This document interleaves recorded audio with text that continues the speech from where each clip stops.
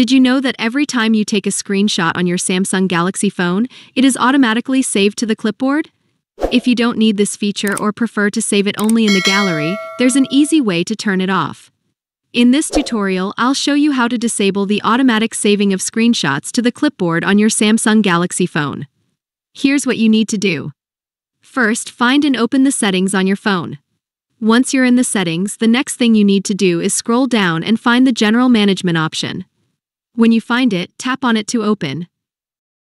In this menu, you'll see various settings related to language, keyboard input, and other phone functions. Find the option to adjust the Samsung keyboard and open it. Scroll down until you see the option Save Screenshots to Clipboard, then turn it off using the switch next to it. Now, when you take a screenshot, it will no longer be automatically saved to the clipboard. Instead, screenshots will be saved only in the gallery. Now, let's test how it works.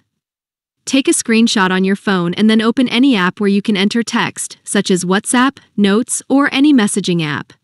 Now, on the keyboard that appears, tap the clipboard icon. And now you'll see that the screenshot you made is not in the clipboard anymore. This means that you can no longer immediately paste the screenshot into a message or document directly from the clipboard. Instead, the screenshot will be saved only in the gallery, so if you want to share it, you'll need to manually find and send it from the gallery. And that's it. I hope this video was helpful.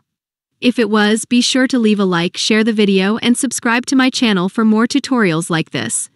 Thank you so much for watching, and I'll see you very soon in my new video.